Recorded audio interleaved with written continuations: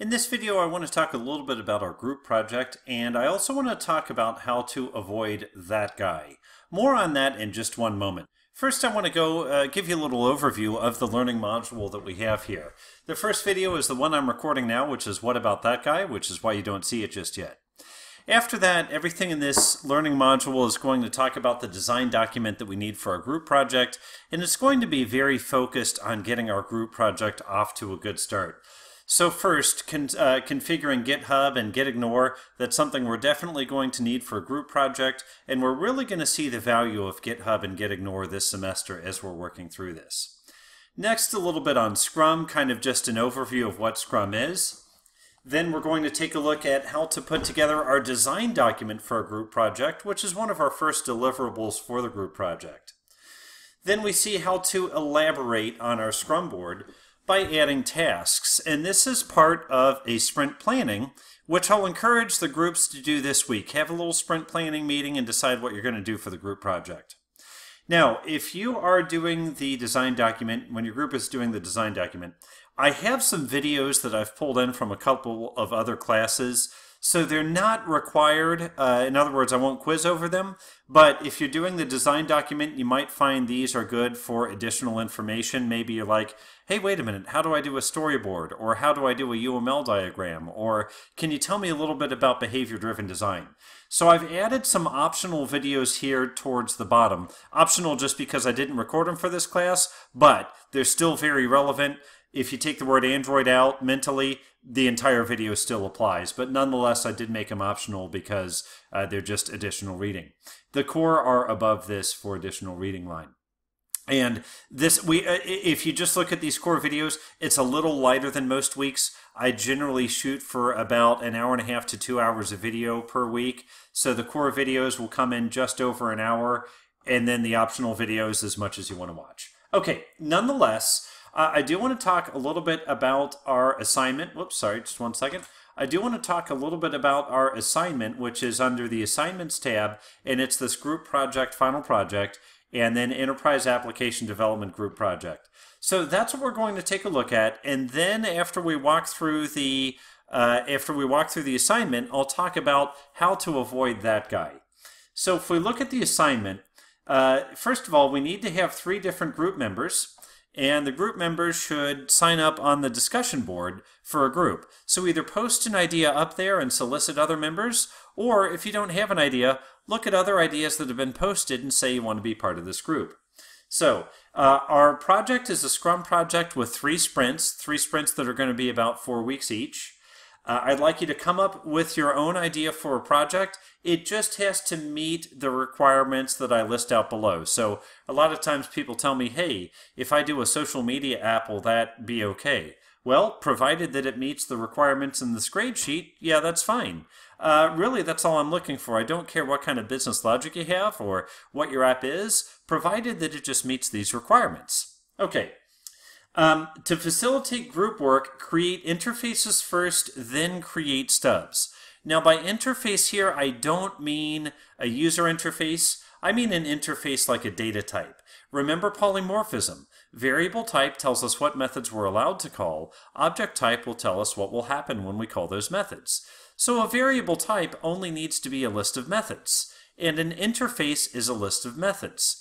Because we're heavy in Spring on this group project, that's very important because we can declare the variable as an interface type and then let Spring fill in the object type as it deems appropriate. But now what's a stub? Well, if I told you to work on this group project right now, you might not know a whole lot about persistence and you might say, well gosh, I'm in charge of persistence, I can't do anything until we cover that in class. Then the UI person says, well what can I work on? And then you say, well, nothing, because I can't do my part yet. That's a scenario that we want to avoid. And so we'll avoid that by coming up with an interface and then a stub that implements that interface, where a stub is just a hard-coded implementation. It pretends like it's saving something to a data store, but it's not really. But it's good enough for Spring to marry that stub into a variable, and then the user interface person can continue working against this hard-coded data set while the persistence person simultaneously is working on persistence. So important to note the project does not have one big deadline at the end of the semester. Really, you should be doing weekly commits to the version control system GitHub.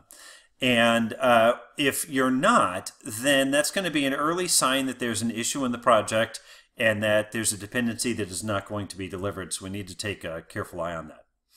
So I am anticipating weekly commits and definitely commits by the end of sprint, because by the end of sprint we're going to do a code review. And for that we're going to need to have some committed work. Okay, each team should have 3 team members. One should focus on the UI. That includes things like button clicks as well as look and feel. One person should focus on business logic and persistence. And then the third person kind of wears multiple hats, which is Scrum Master and Product Owner and GitHub Admin. I used to have these roles cut up a little bit differently, and I didn't have a dedicated Scrum Master, Product Owner, and GitHub Admin, but it became very obvious that having that as a separate role would really help the project, because that really is a role all of its own. It's actually 3 roles put together. So Sprint 1 is the planning sprint. Form your groups by going out to the discussion board on Blackboard and either post an idea or sign up on somebody else's idea. Then the next deadline we're going to have is the design document. So I have several videos in this learning module that tell us how to create the design document, how to do the Scrum board, and how to do the source code repository. Now when Sprint 1 starts, we want to work with a little bit of user interface, but we also want to start writing our behavior-driven design unit tests based on our requirements. If you don't know what that is, don't worry about it. I do discuss that a little bit more in the design doc video. But essentially, we come up with requirements in the format, as a user, I want a certain feature so I can do something. And then we'll elaborate that requirement into a series of examples using given, when, then syntax. Then we can use those given, when, then syntax to create a series of unit tests. So unit tests, user interface, that's part of Sprint 1. Also, create the interface, create the stubs. That's part of Sprint 1. So I'll let you read this in a bit more detail, but the interface and the stubs, that's all part of our Sprint 1. Now Sprint 2, we've already written the stubs and the interface. Now we start writing the actual implementation of those interfaces in a separate class. So the stub is the hard-coded result, but the actual implementation is when we're actually going against some kind of data storage mechanism. And that's what we're going to look at in Sprint 2. Sprint 3, we're looking at integrating everything together into one cohesive application, and then we share it to our class via a series of videos. So basically, I'll ask each group to come up with a video that demonstrates the application. So after Sprint 1, we're going to have some code reviews. After Sprint 2, we're going to have code reviews. And then after Sprint 3, we're going to have the big demo. At the end of the semester, I'll ask you to submit this grade sheet. All students should complete this all members section. Then the UI specialist and only the UI specialist should fill out this as well and then submit that sheet. The business logic and persistence specialist should fill out this part and the common part and submit that separately. The product owner, Scrum Master, GitHub administrator should fill out this part and the common part and submit that separately. So each group member should submit a grade document. On each grade document, I should see the all members section, and then I should see one of the 3 that follows. You're only grading yourself here, not grading your group members, but don't worry, we will have a peer review survey at the end of the semester where you can grade your group members. So speaking of grading your group members, the question that we have here is how to avoid that guy. Now, who is that guy? Well, whenever I start this class and it's live, I ask for a show of hands on who has ever had a group project at UC that has gone phenomenally well. And generally about 1 out of every 10 people will raise hands. Then I'll ask who had a group project that did not go so well. And generally almost everybody will raise hands. And I'll ask why. And oftentimes it comes down to that guy. The person who missed commitments, who missed deadlines, and messed up the entire project. So here's a question, how do we avoid that guy? Well, the first thing is, who is that guy? The person who's overcommitted, misses deadlines, and holds up a project. But the real question is, who really is that guy in the real world? When I was an undergrad at Miami University, we did a lot of group projects. And we kind of had this, we had this vision of the world that was very grand and perfect, that everybody's always working towards the same goals and the like. And we said, well, the university doesn't really replicate that, because you have a bunch of free riders who just join a project and want the grade that everybody else earns. And it wouldn't really be like that in the real world. Is it really like that in the real world? Well, indeed it is. And people tend to get overcommitted, and people have different priorities. And it's not that they're trying to slow down the project, it's just they have other things to do. And we have to consider who that guy could be. That guy might be your boss. Are you going to fire your boss? Probably not. That guy might be your customer. Are you going to fire your customer? Probably not. So sometimes you can't control who that guy is, but knowing who he or she is more important, just so you can try to mitigate and work around that. So how are we going to do that this semester? Well, we're going to start with some clearly defined roles, and you see that in our group project. You see that we have 3 very clearly defined roles. Now, the Scrum with the daily stand-ups, we don't want to go on and on in technical detail. In the daily stand-up, everybody should just say what I've been working on since the last stand-up, what I'm going to work on until the next stand-up, and anything that's blocking me. Now, if there's more to discuss, you can have a 16th minute and say, okay, after stand-up, let's get together and let's maybe swarm together and try and figure out your blocker. That's perfectly fine, but in your stand-up, you really should keep to those key principles. And also, it's important to stand. This is going to sound funny, but even if you're doing it remotely, it's important to stand. When I do stand-ups, a lot of times if someone is joining on a phone, you can tell that person rambles a lot longer, and then you can say, hey, are you standing? And chances are that person is not standing. Standing up helps to keep things nice and concise. It keeps us from rambling. Hey, maybe I should start recording my videos when I'm standing, and they'll be a little bit shorter, but hey, who knows?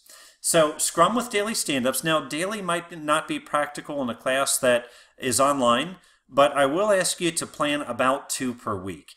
Choose them at hours when everybody can meet.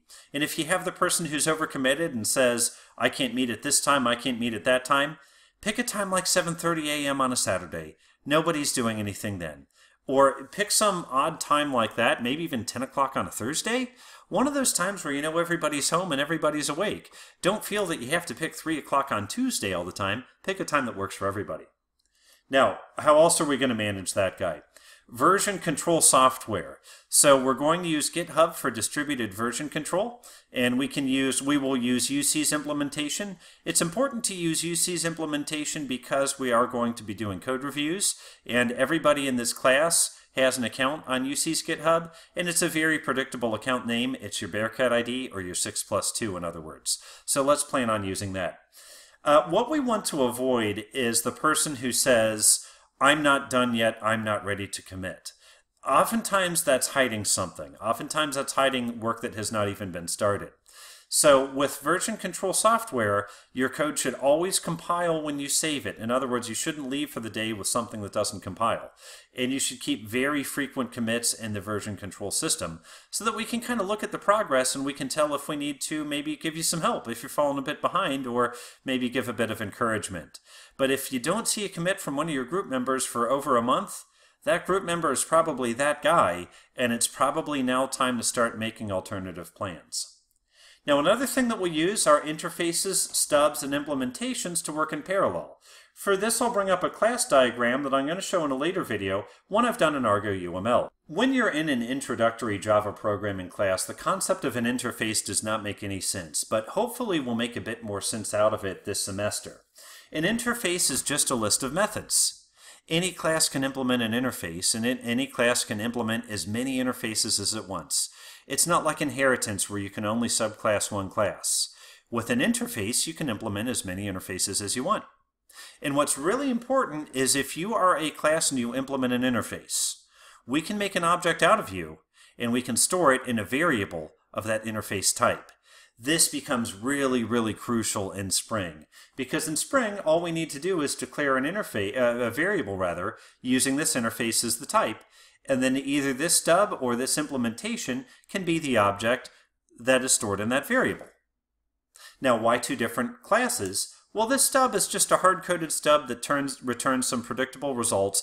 It acts like it's persisting, but it's not. It's just plain Java. This class over here is an actual implementation class that's actually going against a real data store. Now, we need a whole lot more information to make this class than to make the stub. So we make the stub first, and that buys us time to build the actual implementation class without holding up any upstream dependencies that we might have. And we can see that this event DAO stub could go all the way up to the UI layer. So it's important to keep these layers working together. So that's the beauty of Spring and also the beauty of polymorphism. Variable type tells you what methods you're allowed to call. Object type tells you what's going to happen. Are you going to hit a hard-coded, basically a hard-coded class, or are you going to actually hit implementation details? So interfaces probably didn't make sense in Intro Java, but now we see that we can use interfaces to help us manage one of the most difficult parts of our project, and it is that guy.